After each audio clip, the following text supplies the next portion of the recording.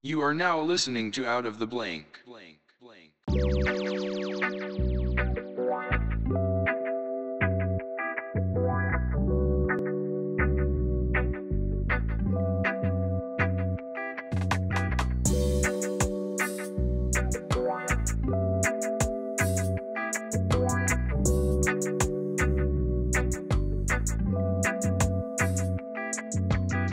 Welcome to another episode of Out of the Blank Podcast. I'm here with Matt. How's it going, guys? You okay? His name's Matt, and Matt has a story to tell, and the stories, they always end mysterious. Am I right? Yeah, I mean, I run a podcast called Kraken Cove, and it's the podcast that shines a beacon onto the bizarre. And the general setup is that me and my younger brother, we live in a lighthouse. We're like lighthouse keepers, as you can see from the beard, you know. And I'll tell stories to him. That's the way I kind of do it, because it's something I've been doing ever since I was a kid. I'd be sort of read him stories when he was little, and we just kind of grew up enjoying stories of the weird and the wonderful. Wait, so you live in a lighthouse?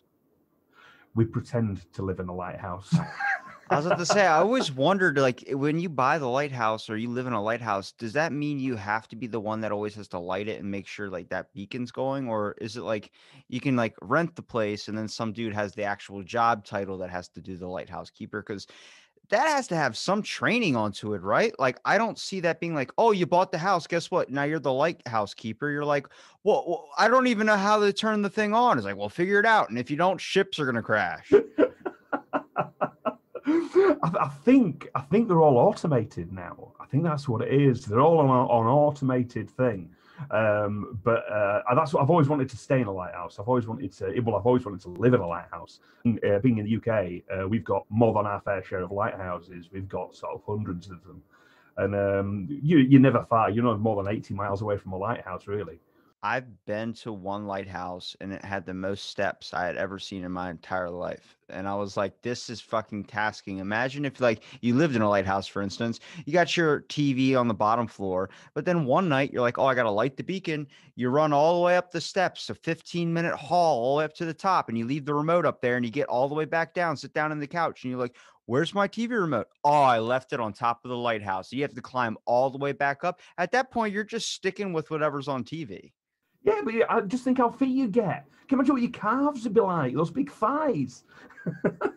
It's like a Stairmaster. It's living inside a Stairmaster. That sounds fucking awful. Yeah, but the idea of what we're doing is we just love the idea of anything to do with the paranormal. We like anything to do with things like monsters or sort of folklore or things like this, and even just weird news. Just looking into weird news, that's what we like to do. I'll spend my week looking through the papers and looking on the internet and seeing what's what, looking for interesting stories, and then when it gets to recording time, I record them with my brother and do a bit of editing, and we get them out on a Friday. That's how the Kraken Cove podcast sort of goes, really. What do you find out of everything that you could, let's say, if I was going to ask you, what's one mystery, what's one scary, whatever creepy thing that you want to know the answer if it is real or isn't, what would that be? Oh, that's really good. You see, I do have a couple, but the mystery that got me first of all was actually one called the Flannan Islands Lighthouse Mystery. And we've recorded a special on this. We've got a double episode on it. And what happened was it was about 1900, maybe a little bit earlier. And on the mainland, I noticed that the lighthouse, the light wasn't being lit. They realized that the light had gone out. And so eventually they had to send a supply ship over in treacherous seas to get across the lighthouse. And when they arrived there, all three lighthouse keepers had disappeared without trace. The oil skins and the wet weather was missing, but one guy's coat, his heavy coat, was still on the hook. It was a tidy, a well-looked-after lighthouse station, and no sign has ever been found of what happened to these three men. And I'd love to know the answer to that. Love to know it. I heard a similar story about the weirdest thing is like how people like, how can somebody like, there's these missing files or cold case reports where it's like, well, the mystery's just unsolved. And I'm like, well, Did you just give up? I understand the time maybe to find a missing person. There's a time limit there, and eventually you're just looking for a body. But when you're coming across like a murder case file, why is it that it's never been solved? Like you got one sitting, this has been sitting here since 1922. It's like, well, why the fuck hasn't anybody dived into it? It's like nobody wants to pick it up. I'm like, we definitely need to hire someone to dive into that. There's a topic called ghost ship. A bunch of people seeing like ships in the night. Well, there's also another story account of I think it was a grandfather and then like his son and his son's friend. They were all like older age, but they all went on a ship from off the coast of Australia and they went sailing. First of all, never go sailing unless you actually have sailing experience because you're gone, you're dead. That's just a goodbye. Well, they found the ship, but none of the guys were on it. And there was everything, drinks, cards. They were playing, I guess, a game of like Texas Hold'em or something down in the side of the sail ship. There was a gun even on the table, but there's nobody to be found and no shots fired. So they don't know if it was a struggle, if they fell off the boat, and everyone's wondering what it is. The theory, I think, is a lot of where they were kind of like going on the coastline. They were going from Australia. They kind of like taking a little trip down like near the coast of Africa and everything like that. That's where pirates are, like legit drug pirates. So I think they might have saw something that they shouldn't have seen, and the guys just hopped on the boat and took them. But everyone's like, it's a fucking mysterious thing. They could have got because they went near the Bermuda Triangle. It's like, what is happening? Are you just bringing out every example possible to say that they might have just disappeared magically? That's an answer I want to know. I don't like that stuff where it's like you could definitely find the answer if people put more time and effort into trying to figure out what the hell it was. I believe there's some things, like for example, things like a better term, ghost ships, like the Marie Celeste. That was a classic one of the style that you're talking about, where all the crew was gone, everybody disappeared, and they don't know why. But these stranger mysteries. I mean, there's a mystery locally to us where a man went missing, just a standard family man, really, looked after his family, and he was just a really steady guy. He disappeared for days, and they eventually found his body. His body was on top of a coal pile, was for steam trains, but there was no footsteps taking to the top of this high coal pile. It was like 50 feet high was this coal pile. His clothing was inside out, and his body had somehow been steam cleaned. And they don't know how he got on top of this coal pile. And any evidence was nothing to say. People say it's a great evidence for like alien abduction and his body being put there, but I mean, really? And there's no answer.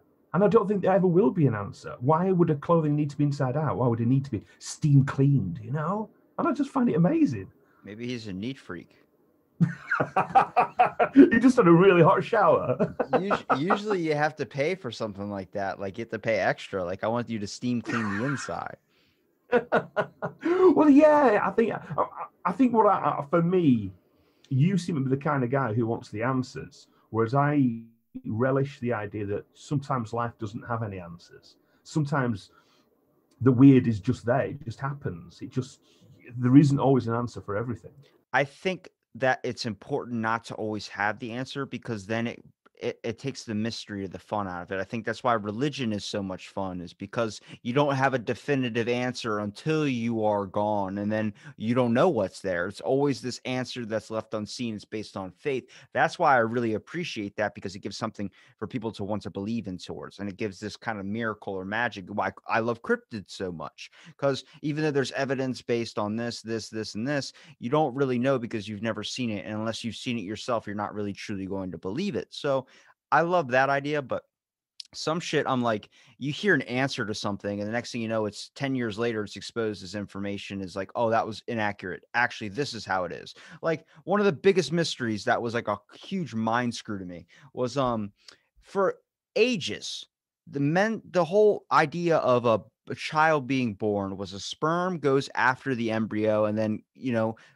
whatever what's that word? I wouldn't say germinate because we're not germs, but I'd go with that. Let's do it. It fertilizes Yeah. the egg. So what they thought was it was always the fastest sperm that got to the egg, which was the way that's who you are. You are the fastest sperm, and out of everything that got shot out. Not true anymore.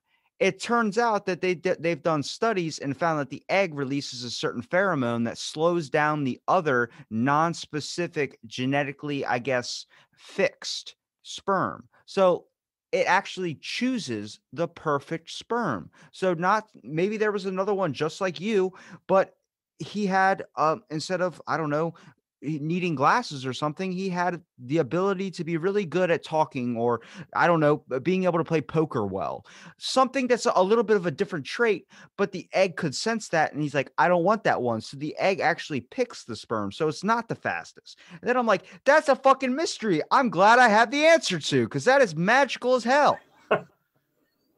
He's so strange. And the idea that I suppose there's a lot of genetic compatibility.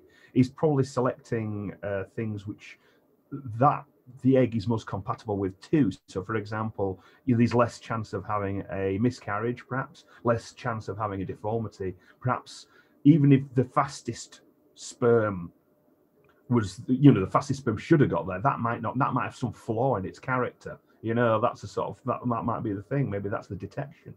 Or the biggest mystery of how is it that even though you are personally different from your parents, you still have genetic code inside of your body that links from all over your heritage from way, way back in the past, things that you'll be able to pull out and be able to do that someone's like, that's from your great grandfather, or that's from this and that.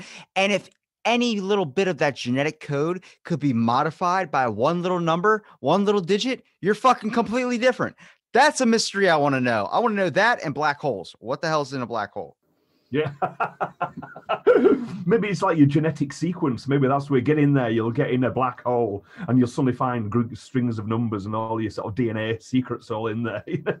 I'm literally looking for it when it's like the scene from the cartoons where they're like just in a giant white background and it's just them floating in nothing. I'm like, that's what, like, there's got to be a way, something that you do, like jumping up 2 times, ducking down 4 times, spinning backwards 3 times, like a secret cheat code in life that just sends you there. And you're like, oh shit, I just broke the system. What do I do? You just get yourself you find yourself the Easter egg there, Yeah. And what you like? Have you got either a local cryptid or a favorite cryptid, something that you can sort of share with me that I can look at? I am probably closest to the Mothman, the Virginia Mothman. Oh, yes. Absolutely fine. That's my favorite. That's my favorite. That one's so overblown, though. No offense to you, but it's like everyone loves that one. And I'm like, I want one that's not as known. Bigfoot even is all known. Nessie is all known. What's one that's not all known? I want one that's like nobody's really ever heard of, because then I can root for the underdog and watch him like succeed when he becomes like actually real. Like, holy shit, we found a beaver with 4 heads. I'm like, yes, we did. We found a beaver with 4 heads. Well, we had one locally, just maybe a quarter of a mile from my house here, and a woman who was driving down the main road about 2 o'clock in the morning, and she suddenly got a feeling of absolute terror came over her about maybe half a mile away, and it started to grow and grow and grow, this feeling of terror. And as she got near to where I live, she said she saw on the side of the road to the left this huge black mass, almost shaggy looking, that was just so black you couldn't see into it. And it was there on the side of the road, just giving this immense evil vibe. And as she put her foot down and went past, and she looked in a rearview mirror, she saw this huge mass step out into the road and watch as she went past. No explanation what it was. And I interviewed her for one of our Halloween podcasts. I went across and found her. And she is absolutely adamant her story has not changed over the years. No idea what it was and totally unclassified. Just this immense black figure, she said it was about something like about 8 feet high, but 6 feet across at the shoulders. Bigfoot. Do you think a Bigfoot sort of, yeah? I've stuck up for Bigfoot plenty of times in this podcast on the aspect of like, I think it's weird that a bunch of people who don't know each other, who don't have the access or capability to the internet to send an email or even a text, are able in 2 different places in the world be able to recount the same exact description of a similar like beast. I look at that like maybe it's a race of hominids, but it's hard. Maybe he's interdimensional. You know what I mean? I always kind of bring up that point. Like maybe you need to take drugs to see him. Like, cause Native Americans, they always like to think of animal spirit guides. So maybe if you take enough peyote, it's a reason why a bunch of people can see the same exact thing. Is because you're all literally hallucinating on the same drug, and you're so connected from like an, I guess like a such a level that's like when you're in the room with somebody and you get into a conversation, for instance, you guys hit the same Yeah. frequency. So maybe these people just got tuned into the same frequency and it affected their drug trip and they saw the same shit. Well, they're talking about sort of that kind of thing. It could be a way that you access these other places. And this is the theory that me and Ben have, is that the Irish believe that these, what they refer to as the thin places. So it's the areas in the world, or perhaps even in our minds, where the connection between perhaps what could be different realms is kind of got thin. And these beings, creatures, entities are somehow maybe getting through that way. You're getting a glimpse as opposed to actually seeing the full thing. And this is why there's no sort of Bigfoot skeletons, and why there's no, in the UK, there's no big cat skeletons. Maybe this is a creature that's sort of just pushed through from another place and then sort of slipped back. What do you think to that? I think that's possible. I think that if there is something like that, I think it's maybe that not that these creatures exist, but maybe the fact of our creativity willing it into existence. Such as like when you hit that place, that thin place, maybe you're creating it like you're in a dream. You know what I mean? Like it's literally casting out this thing being, because tulpas are created through a bunch of people believing in those things, and it creates like a ghost. Like you're literally willing it into the universe. But any monster you've ever seen, like if I showed you a picture of a werewolf, you're going to say, you know what that looks like? It looks like a mix of a bear and a wolf.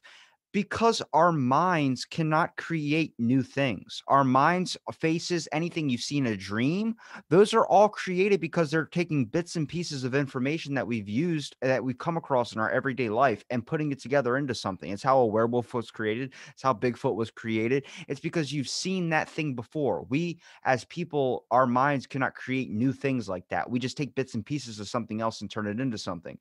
So how does that explain aliens? What the fuck did we put together to make aliens? I don't know. My mind just goes off. I'm like, everything seems like there's that thin layer of like, it could be true, but then there's just this large portion of it that's like, it's probably not.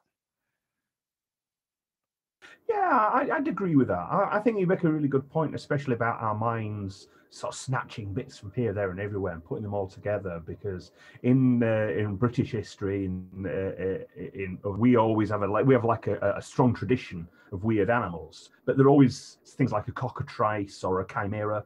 These are always creatures which are made up of things like or a griffin. It's got the body of a lion, it's got the head of an eagle, it's got the talons of or it's got the tail of a snake. It's always, as you quite rightly, as you said there, it's always making things up from lots of other things within our minds. But again, as you say, an alien, the concept of this being with a weird look about it, I don't know. I'm not too sure there, really. That is a good question. Perhaps it could be this is what we've been doing all our lives, and it's like angels, things like this. They're all that same part of our minds going to making gods, angels, aliens. That's all that side of things. I think I've become more of an alien believer during this year alone on 2020, just on the fact of like, I think when they released unidentified flying objects were real, we were all kind of like, okay, we don't really care because we're dealing with something right now. So it's a perfect time to do that. But then you saw the monoliths popping up everywhere. And it really brings into question, like, oh my God, maybe we're a test species. Maybe a superior alien race or something went and saw 4 different planets, went to each planet and dropped off a little bit of bacteria. Next thing you know, that bacteria, after thousands and thousands and thousands and hundreds and thousands of years, evolved. And now we are who we are today. And we're the one species that seems to be the most fascinating, at the same time, the most destructive. And that's them putting up the monoliths like, hey, we're about to acupuncture your whole planet. Like, we're about to find the weakest points, and this is where we're going to attack. Well, it's it's almost like the star seeding idea, is that, isn't it? Where any sort of life has been sort of come from somewhere else, or been purposefully, as you say, injected into the earth. And I'm kind of a little bit inclined to somehow believe that, because it seems a little bit more plausible than even just life just starting on its own. It's, just life just beginning seems almost insane. It doesn't seem possible. I'm not a religious person. I don't necessarily believe in a God. But then again, that God might have been a supreme being who came down and began life on Earth. I think it's a little bit more. It's definitely an interesting theory. Well, look how, if you have, let's give you your own place. Okay, so you're at your own place, you're living in the lighthouse, and you're like, I want to get a pet for my lighthouse. So you go and you get a bunch of hermit crabs. If you've ever had hermit crabs, they're just sitting in a tank and they don't do a whole lot. But at night, they start moving around. And when I had hermit crabs, one of them climbed the little palm tree that I put in the tank as a decoration and got out of his cage. I found him on the floor. I had to pick him back up and put him back in there. And then I fixed it. I put a grate over the little hermit crab tank. He did the same thing and then broke through the grate and got out. And then we lost him and I couldn't find him again.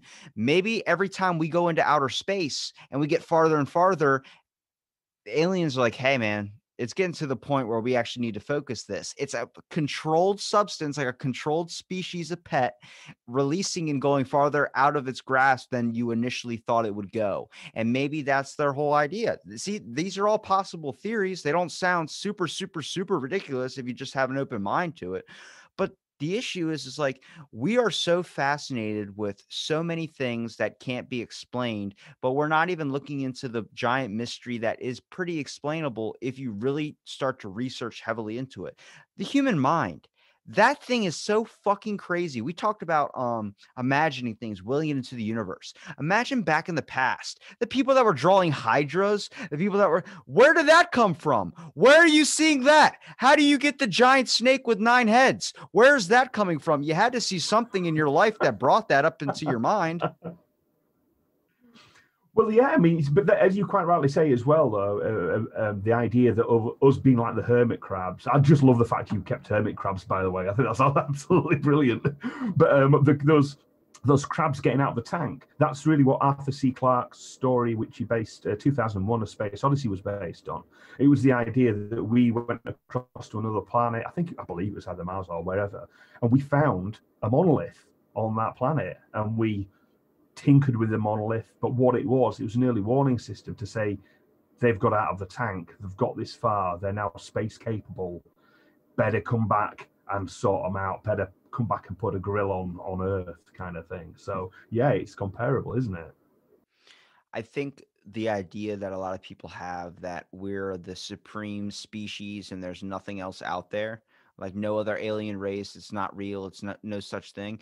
I think that is a dumb way of thinking, because I think we should always be prepared that something is probably bigger and faster than us. I think that's totally true. And I am also a firm believer this year that various governments are kind of preparing us for this. We've been given a little bit of information here and there. We've been told there is life in the skies. Is it Venus? I believe they found sort of organic chemicals in Venus, in the clouds of Venus. And they've also, obviously, the government said, well, yeah, we have got flying saucer UFO footage. We've got all this sort of thing. I think they're just generally easing us towards the idea that they do have knowledge, that something that they're aware of that we're not yet. They're just getting us close to it, and then they're just going to kind of give us a quick reveal. Oh, by the way, we've been in touch with aliens for the last sort of 37 years or something, you know? I think it's probably the fact, like, they've been trying to show us for a long time with media and movies and stuff. And the reason why aliens and all the movies are so different is in case we do ever come across an alien, we're ready for anything. We're not just thinking small little green men. We could be picturing anything. You know what I mean? Yeah. Well, what would you, if you had to imagine in your head, what do you think aliens look like? What's your image when you think of them? I'd like to picture the one like from the movie Paul. I think that definition of an alien is probably spot on. Yeah, I've always been the Whitley Strieber kind of communion book cover. I don't know if you've ever seen that. You know, the big black almond eyes. And yeah, I always think they're going to look a bit creepy. I think they're going to creep us out. Obviously, the one that a lot of people really hope for is the tall Amazonian woman one. But I don't think that's going to happen, you know. Yeah, I think we can only hope. We can only hope. I think we're just going to get the creepy, spindly alien sort of shoving probes in his butts and things like that, you know? I mean, if we really wanted to find out a really good mystery that I really hope is true, I would love to find out. We know about giant squids, but I want to know about the Kraken. That's Yeah, that's the one. That's the main thing for me. That's like when I saw the name of your podcast, like, please let me tell me they're talking about the Kraken. Because like you see it all the time in Pirates of the Caribbean or movies or something. I'm like, that has to be possible that there's a giant species of fish that is like colossal in size. Like we're not like the biggest, the baddest around here. There's obviously things we know about giant sloths. We know about those things used to exist back then. Well, what about a giant squid? And it's weird because that can be actually alive today because the fact that the ocean, because of I guess, the view of sunlight, I would say, time is different underwater. So I don't know if you understand. I don't know if you know a whole lot about this, but the thing is as well, the go ahead. These the thing that they do have with the giant squid is they've got an idea of how big they can get, and that's the way they get the main concept of this is the size of the beak through the sperm whale, because that's the only thing that can't be digested by the sperm whale as it eats giant squid. Now, the issue they've got as well is they know how big the suckers are on the giant squid because of the sucker marks, again, on the side of the sperm whale as it's gone into attack. They have found sucker marks on the sides of some sperm whale, which far outstrip anything we can even conceive of for the size of what we know as we're talking 10 times bigger, something like that. So there's a potential there that might be our Kraken. It might be the idea that this creature, this vast Leviathan, is down there, and it's, as you say, very old, very slow moving because of like time is different underwater, and it could be just kind of waiting in the deeps to sort of like rise up and maybe even just pull down sperm whale, you know. I definitely think if there's a Kraken, there's gotta only be one. I believe it's like the alpha, like the one that controls all the other ones, kind of. Like everyone knows, like, oh shit, that's the daddy. Like you don't mess with the daddy. Wow, I like that idea. I think this is. I think there's at least there's a film in this. I think this. Well, look, I mean, bees, for instance, the queen bee, she literally she's the queen of the hive. Everyone is in cater to her.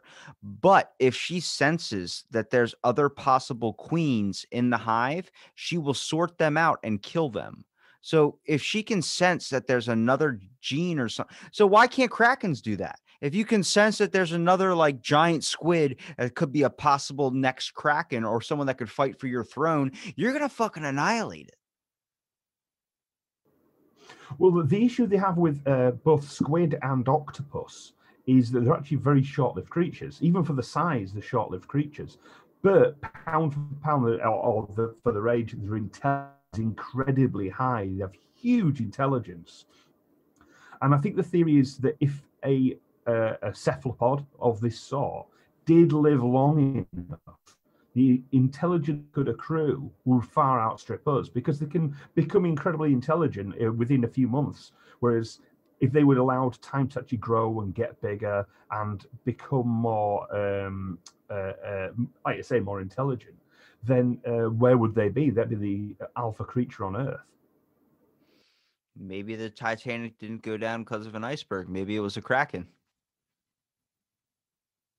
Oh, can you imagine? Can you imagine that tendril coming up and just scooping it down? It would have been a better fucking movie to watch. I do like that. This is very true. This is true. Yeah, I think so as well. Have you so if you could solve the mystery of any creature, would it be the Kraken? Or is there any others that you think you really kind of get your interest? It would probably be the Kraken, or I would like to know more about Mothman, only because it's so popularly known, and to me that seems like the one that's the most bullshit. Well, I think the thing is as well is, in fact, was it last week, maybe a week ago, we did do a story on a different type of the Mothman or an Owlman creature. And the facts are that they're seeing these all over the place, and the actual sightings are becoming. Oh, why would anyone imagine this? Why would this just be conjured up as a fever dream? It seems that people are seeing something out there, and they're kind of not in connection with each other. They're just sort of witnessing something bizarre. Do you read comic books?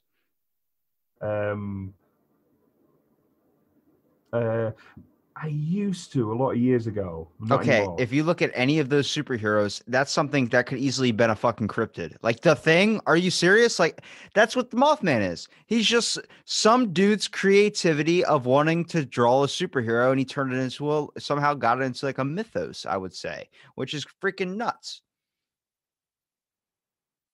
I think that's good. That's pretty good, actually. Yeah, maybe this imagined, as you say, like a tulpa almost. Once imagined, they don't go back in the box. Maybe that's what it is. Because the Mothman, the idea of it has come out sort of fairly closely in conjunction with the whole boom in the comic book as it is, the flying man of great power, even an evil villain, you could argue. And maybe it's a creation that sort of touched the nerve of the whole of the world, and everybody's kind of just the picking up all over the place. I've seen them everywhere now. The crazy line is how that can be so washed up because of the fact of if somebody creates a cryptid or creates a folklore or something, then someone else keeps doing their different spin or their different interpretation of what they're hearing. Next thing you know, you got the Mothman like they do in Fallout, where it's like a giant bug-eyed creature with like 8 different legs, and it's nothing like you would see with the Mothman legend. And I'm like, now this thing is never going to be found out to be true because we're creating so many different depictions of it. You go, well, I did all this and the Mothman isn't real. Well, you didn't look in his lair. I didn't even know he had a lair. Well, in this legend, he has a lair. It's like, all right, now we got to check the lair. It's never going to end. Checking the Mothman's lair. I do like that. I do like it. Yeah, cheers. There's too much in the complication of cryptids and too many mysteries out there. I'm like, let's stop creating new ones and let's try and solve the ones we have, because that's the fun part, is trying to solve it. I'd agree with that. I mean, one thing that hasn't been solved that I was really interested in is the jetpack guy at LAX. You know, who's been sort of flying around disturbing the air traffic. Have you seen this? No. No, there's basically at Los Angeles airport there. The pilots have been coming out to land. Next thing you know, you got a guy in a jetpack with the planes as they're coming into land. And they can't seem to find him. They can't catch him. The police have looked into it. They've got footage of the guy flying. Just can't seem to put a finger on it. So who's this guy? You know, is it Elon Musk out for a spin? You know, but just a guy in a jetpack. Ah, man. No. I don't like this because now I'm thinking that's somebody from the future coming back to the past.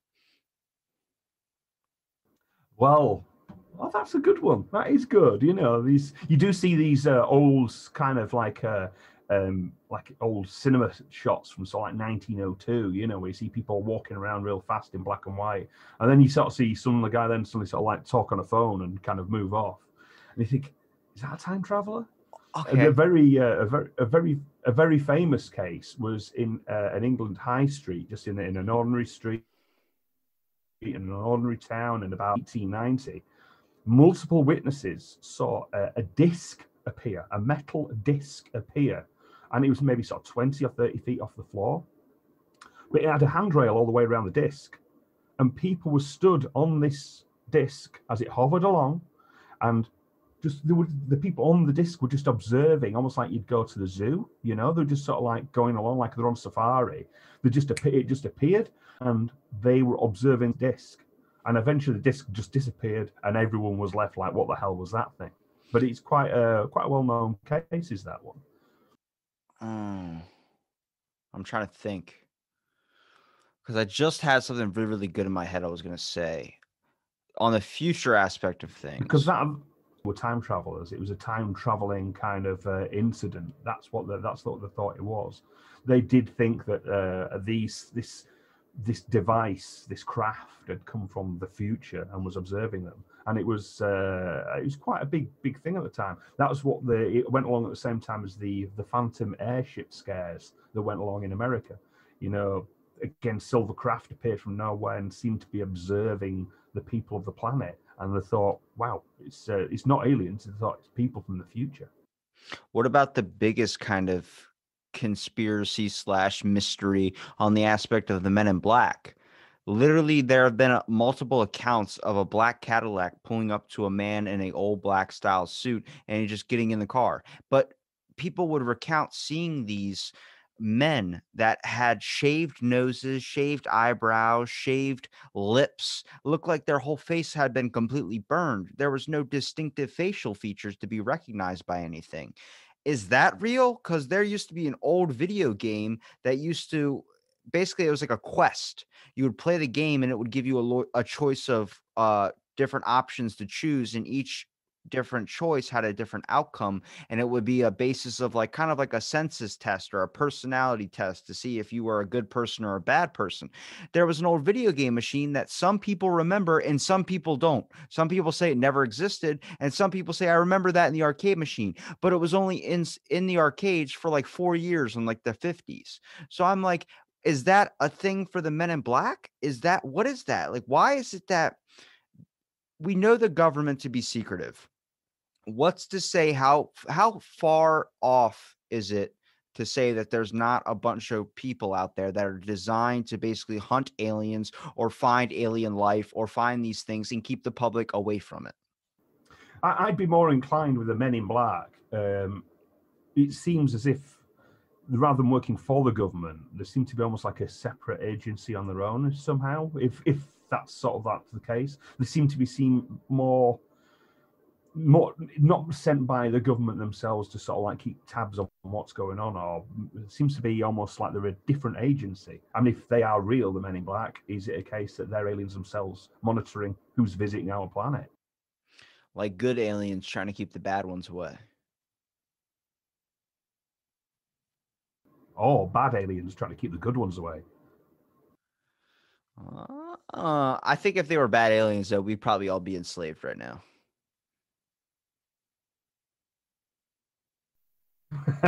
Hey, maybe. Because I look at it like, I think definitely, because there's the Center for Existential Risk, which was appointed by Reagan, and it's basically 5 people that are involved in this observatory that monitors alien life, basically checking to see if there's any extraterrestrial life out there that could end up harming Earth. Who's to say that there aren't people out there like the Men in Black trying to stop aliens or trying to stop people from being aware of this type of thing? I just look at it like, who fucked up this year and didn't cover up the monoliths? Who did not zap enough people to get rid of the monoliths? Yeah, I must admit, we've been covering the monoliths an awful lot with all of them. I mean, we even saw the gingerbread monolith appear at Christmas, and that was in San Francisco. And I thought that was pretty cool. The only thing I didn't think was cool about that was that somebody was seen licking it. That's just like the human race. Everyone on here, like, our first thought is, what happens if I lick that? And then the second one is, what happens if I stuck my dick in that?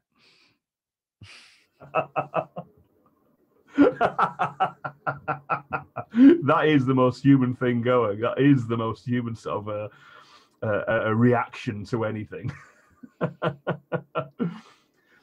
I would like to know is, I've been checking out that you've done 51 episodes, I believe. Yeah. Of this podcast. That's good going. That's good going. What drove you to start doing that? I don't know. I just felt like posting one every day, and then now it's became so tasking. I'm probably going to stop doing that. I think it's a good idea on yourself. It's because I know I started doing maybe 2 podcasts a week because I ran another one. You see, I do another one called the Lucifer tapes, and I had to stop doing that for a while because it's just been too hard work, you know. Because Kraken Cove takes a lot of editing and working on. It's got a lot of research as well. But the idea, if somebody said to me now that you got to do Kraken Cove one a day every day, I think I'd throw myself off a bridge. What's all the Lucifer tapes? Well, what it was with that is I used to work in the print industry, and that's what I used to be. I used to be a full-time printer, and I did that for 30 years. And I hated the job, just absolutely hated it.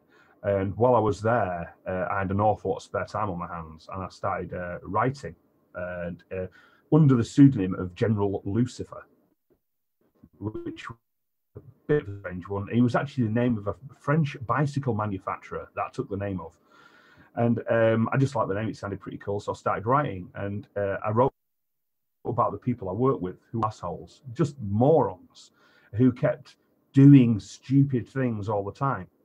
But the writings became more and more kind of well known, and eventually became a book called Pantone Blues, available on Amazon. And from those stories, because they're all quite short stories, they're all sort of between say 300 and 1,000 words long. I've started, there's nearly 300 stories. So I've started record podcast form. And I started, so there's only about 16 or 17 episodes out there so far.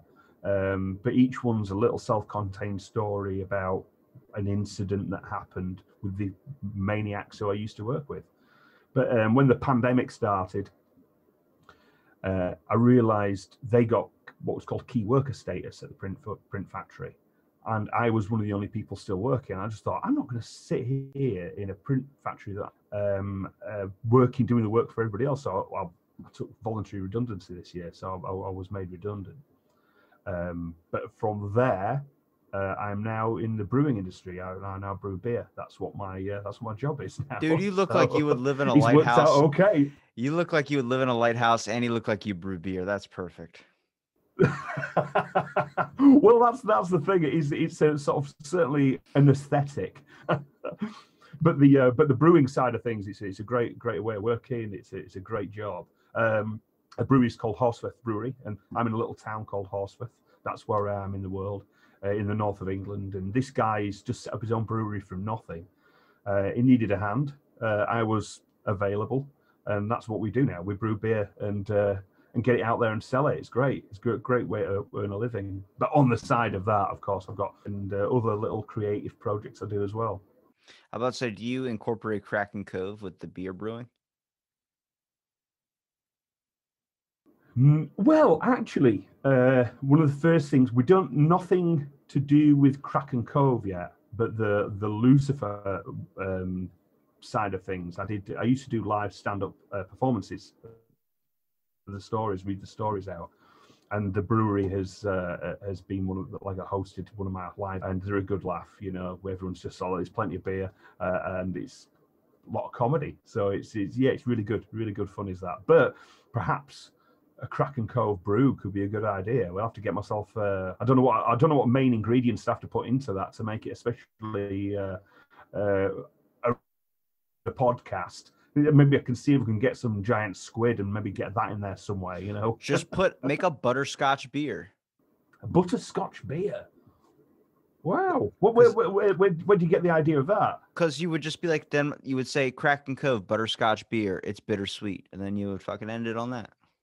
Oh, there you go. That's all you need. Once you go into brewing, you've got the right idea, you know. And I'm trying to think of like a good lighthouse one. Ships ahoy, and then it's fucking tastes like shards of glass from broken ships. Yeah, that could be a good one. Well, the thing is as well, I suppose if we if we oak aged barrels, you see, we could use them in oak aged barrels that maybe from the wreckages of ships that have come to ground on the cove. You know, you can taste the tears of Leonardo DiCaprio when he was drowning on that Titanic. Just call it Leonardo's tears. Oh my God, that's perfect. Oh no. It is. It's good stuff. Matt, dude. As far as like any monsters, go on. Go ahead. What were you saying? I was going to say, have you actually seen anything yourself? Have you witnessed anything strange? Have you personally seen anything? Maybe after watching the X-Files when I was like 6 years old and thinking I was seeing a monster in my room, sure, but no, I haven't seen anything clear evidence that there's might be something real. Would you like to? Yeah, I do. Yeah. Well, I hope you do. I hope you get to see something. You fucking said that and it lined me up like you had a monster to show me. I was like, yeah, I do want to see one. Well, I've not seen a monster, but I have met my own doppelganger. Who is your doppelganger? I'm curious.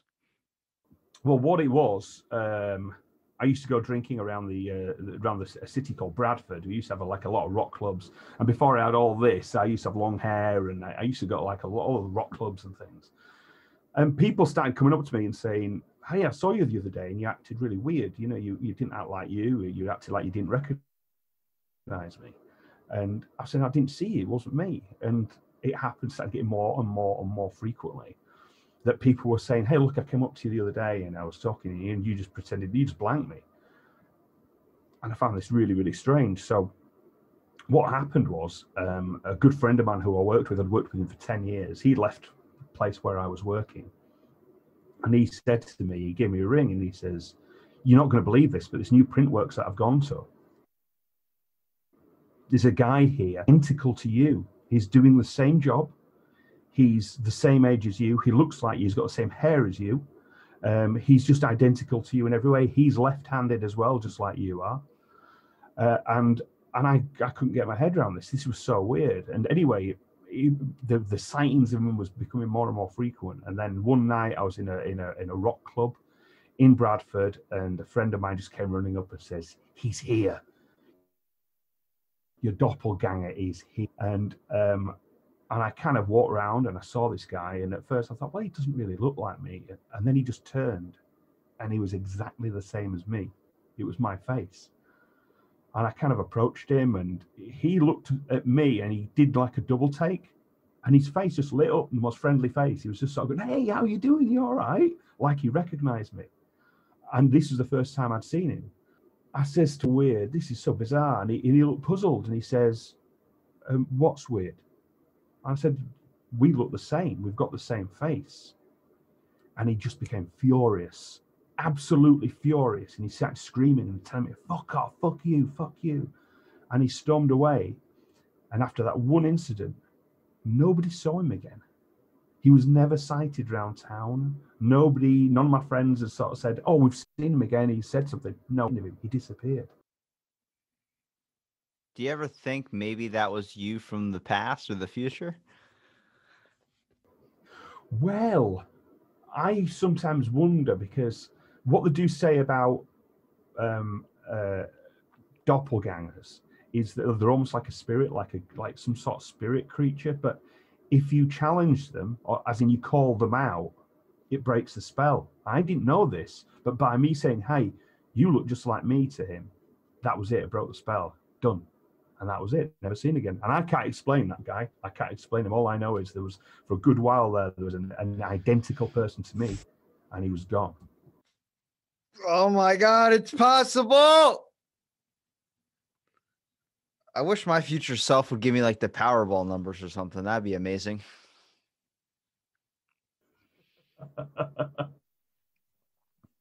Damn it, Matt. That's a really good, that's a great encounter. Holy crap, man. Imagine me coming across someone that looks exactly like me. Yeah, that's freaking nuts. Well, shall I leave you on that one? Yeah, that already has my mind blown. I'm already thinking, like, I'm picturing you at a concert, and next thing you know, you're talking to some guy who looks exactly like you. Then he gets all aggressive at you for saying, "Hey, you know, we look similar." Unless he knew you personally and was like, "That dude's an asshole. Why would you say I look like him?" You know what I mean? Yeah, that's it. It's because the only thing I can think of is I called him out, and that were it. Done. It's perfect, Matt. Let everybody know where they can find your podcast, where they can find you on Instagram, Twitter, anywhere. Well, yeah, you could get well. Just go onto the Facebook, Spotify. You can go onto Instagram, on Kraken Cove Pod, on Twitter. We're at Kraken Cove. Just go into your Apple or Spotify or anything, and just type Kraken Cove in. You'll find our podcast there. Download and have a listen to it. It'd be great. And I just want to thank you very much as well, there, Robbie. It's been great talking to you on your Out of the Blank podcast. Well, thank you for listening to this episode of Out of the Blank. Stay tuned for our next episode.